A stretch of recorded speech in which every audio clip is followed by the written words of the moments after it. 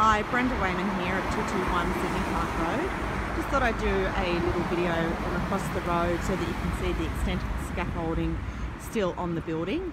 This side is actually the east side of the building, and as we walk up, I'll be able to show you the other side.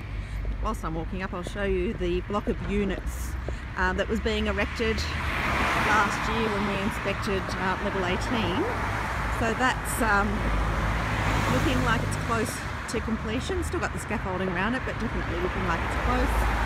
As you know from the previous inspection, we've got Sydney Park straight across the road, and then you've got 177 Sydney Park Village next door, which houses thousands of units. So this is the west side now, so scaffolding sort of on the southwest corner.